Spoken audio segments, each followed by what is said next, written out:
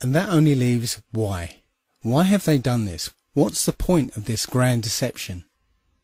I think Eric Dubay explains it best. That's right. Yeah. I mean, our eyes and experience tell us the Earth is flat and motionless, and everything in the sky revolves around us. But when we cease to believe our own eyes and experience, we have to prostrate ourselves at the feet of these very pseudoscientists who are blinding us, treat them as experts, astronomical priests who have special knowledge only they can access, like the Hubble telescope.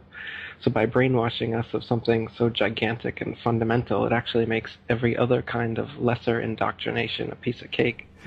Earth being the flat, fixed center of the universe around which everything in the heavens revolves gives a special importance and significance not only to Earth, but to us humans, the most intelligent among the intelligent designers' designs.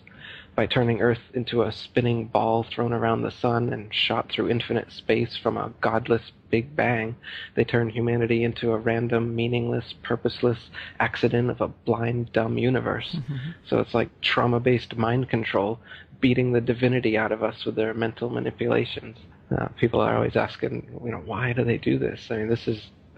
Other than the obvious profit margin motive, NASA being the biggest black budget black hole in existence, sucking in over $30 billion taxpayer money for the fake moon landings alone.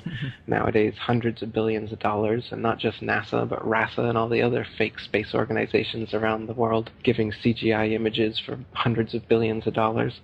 So this modern atheist Big Bang heliocentric globe Earth chance evolution paradigm spiritually controls humanity by removing God or any sort of intelligent design and replaces purposeful divine creation with haphazard random cosmic coincidence.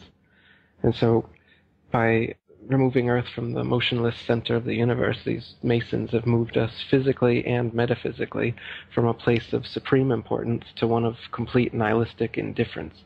If the Earth is the center of the universe, then the ideas of God, creation, and a purpose for human existence are resplendent. But if the Earth is just one of billions of planets revolving around billions of stars and billions of galaxies, then the ideas of God, creation, and a specific purpose for Earth and human existence become highly implausible.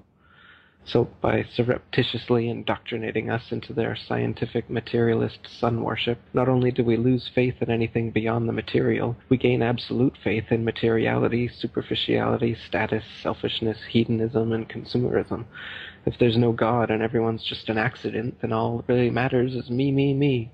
So they've turned Madonna, the mother of God, into the material girl living in a material world. Their rich, powerful corporations with their slick sun cult logos sell us idols to worship, slowly taking over the world while we tacitly believe their science, vote for their politicians, buy their products, listen to their music, watch their movies, all sacrificing our souls at the altar of materialism. It's a big deception. I'd say it's the biggest cover-up and conspiracy in history. We've been completely deluded for 500 years.